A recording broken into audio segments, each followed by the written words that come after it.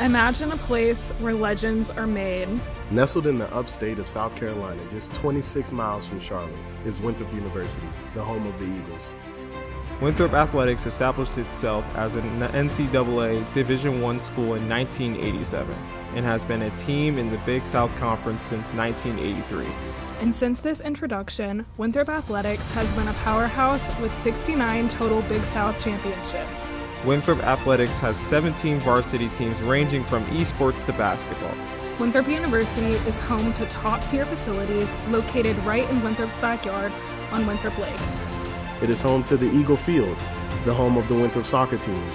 Irwin Belk Track Complex, where the track team competes, Terry Field and Ballpark, where the softball and baseball field teams play.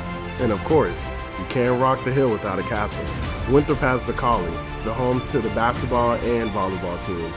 Winthrop's women's sports have been defined by the 37 total Big South championships that have been won in history across all 6 different programs. Our women's sports play with grit and integrity, and they represent Winthrop core values. They play top competition against Power 5 schools, which always gives the athletes opportunity to rise up to the occasion. On the men's side, Winthrop currently holds 32 Big South championships across their 5 definitive programs. Playing nationally ranked schools, our male competitors show up day in and day out to compete at their very best. The team also shows up for each other, creating a unique culture to Winthrop.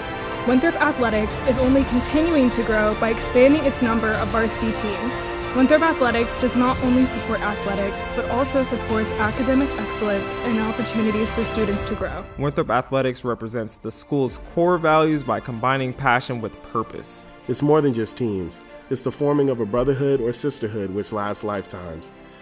The student body at Winthrop is proud of their men and women competitors as they carry the torch for our school pride.